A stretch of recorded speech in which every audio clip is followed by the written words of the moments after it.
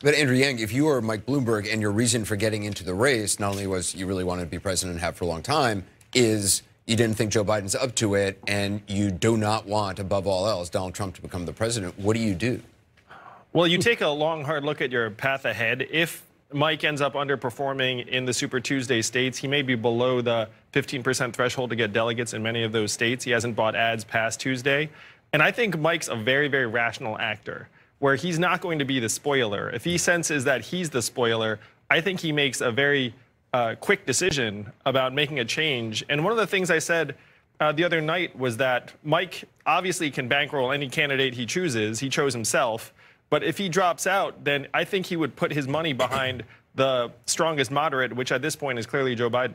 David Axelrod, what do you think about for Mike Bloomberg, the path ahead? Look, I think the whole rationale of his candidacy was that he wanted to represent that center-left wing of the party, and he felt Biden was going to falter.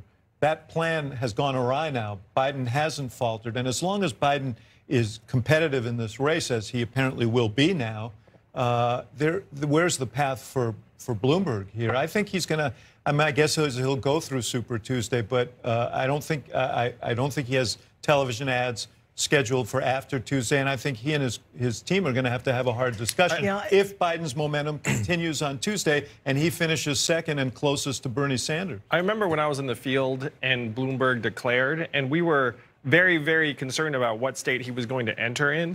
And to me, Bloomberg made a really crucial mistake by not getting in on South Carolina because he was on the debate stage in South Carolina. He had many endorsements, including from mayors in South Carolina.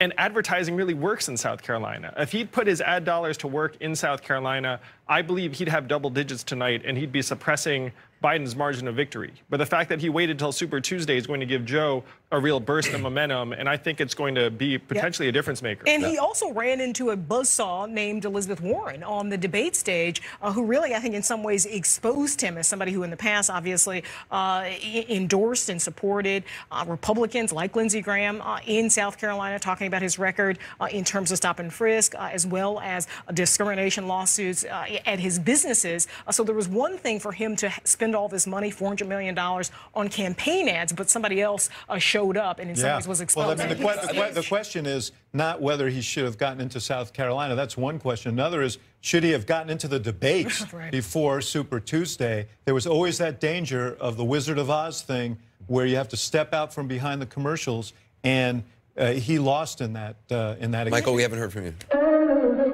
Team, subscribe for more of these type of videos.